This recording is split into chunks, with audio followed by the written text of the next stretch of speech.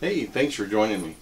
Next in my series of inflation buster knives is the Mora 510. Mora makes some really affordable knives, and this one is one of their most affordable. Really good quality high carbon steel, very useful knife, very useful design.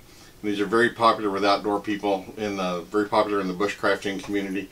But it's just a great all-around knife for a variety of uses. And so let's put it on the workbench. I'll show you some of the features of it, and let's take a look. Okay, today we're looking at the Mora 510. Now the Mora 510 has been around quite a while for Mora. Nothing really super fancy about it. It's got a polypropylene handle. It's got a blade that is 3.7 inches long, 2 millimeters thick. Not a super thick blade. The overall length is 8.2 inches and it weighs about 3.5 ounces.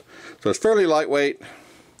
It's the Mora 510 is high carbon steel. It is not stainless steel, so this will rust if you get it wet and don't oil it.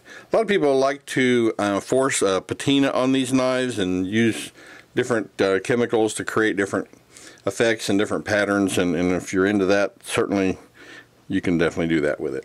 But this is being a Mora knife, it's Scandi ground, so it's a flat blade up to the point that there is the angle for the edge, and then that goes all the way to the edge. There is no secondary bevel. So when you sharpen these, basically, on the stone, you just bring it up until that pretty wide angled area is on the stone and you're at the right angle. So that makes them pretty easy to sharpen.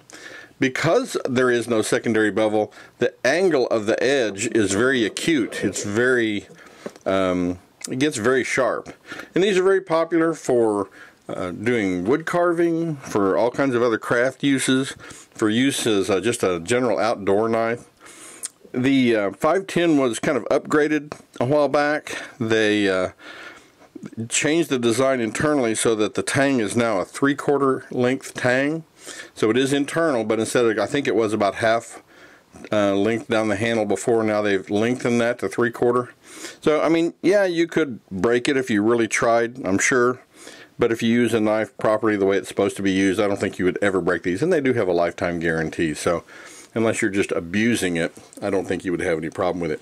Would it withstand some minor batoning to split wood? Yeah, I think it would take that just fine. But it's not a super heavy duty knife, but they are pretty popular in the bushcraft community. Maybe not as a main bushcraft knife necessarily, but certainly as a carving knife and a utility knife for other things. People that do bushcraft with it tend to file the spine of the knife so that it's sharp, so they can use it with a ferro rod to strike sparks. So if you want to do that, you can too. So this knife from Mora USA, which I think their website is actually industrialrev.com. If you just search for Mora USA, you'll find the USA website.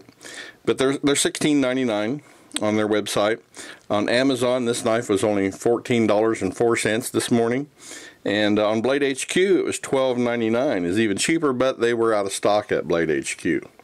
So the high carbon steel that Mora uses in their knives has a 1% carbon content. And that puts it in the class of steels similar to, say, 1095, which is a very popular knife steel, high carbon knife steel. So these, are nice and properly hardened. They will hold an edge well. They've got a very acute edge angle, so they get very sharp, and yet they're pretty easy to sharpen. So these are just a great all-around use knife. I would say you want to have one of these in every one of your, packs if you're going outdoors. Have one in your workshop. I mean, they're just so affordable. There's no reason not to have a few of these around the house. Now, the sheath it comes with is plastic. It's got a belt loop on it, so you can run a belt through it. It also has this buttonhole thing on the back of it where you can actually slide this over like a large metal button on a pair of jeans or like overalls, bib overalls or something. It'll snap onto a button.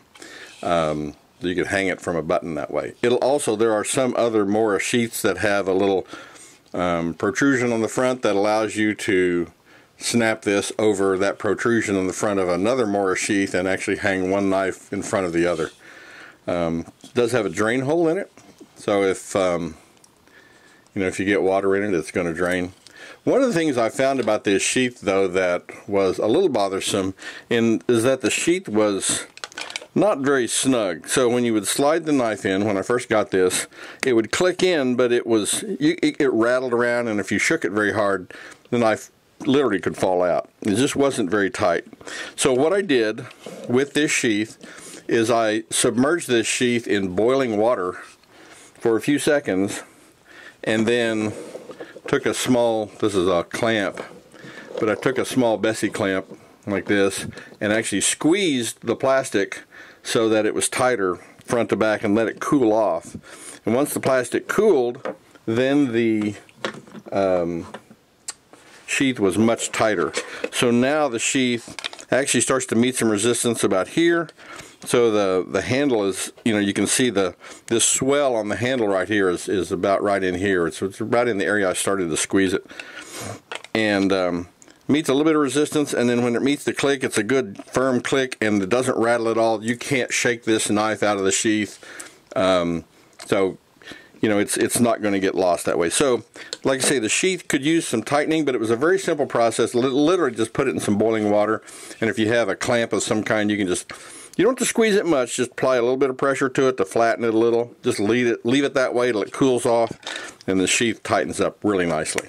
So, I may consider making a leather sheath for it, but this plastic sheath actually, from a utility standpoint, will work quite well. So there you have it. Very affordable, very useful knife, a very useful blade shape. The Scandi grind is just, if you've ever used a knife with a Scandi grind for wood carving or for doing most things, they just cut amazingly well. And it's good quality steel in this knife. Got a good carbon content, so it's going to hold an edge really well. So just an all-around, just another great knife from Mora. Well, hey, thanks for watching my review of the Mora 510.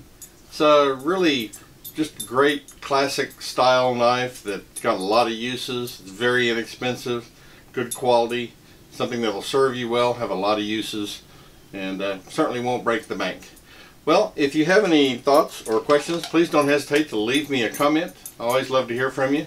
If you would, please click the like and subscribe buttons to help the channel grow, and as always, thanks for watching.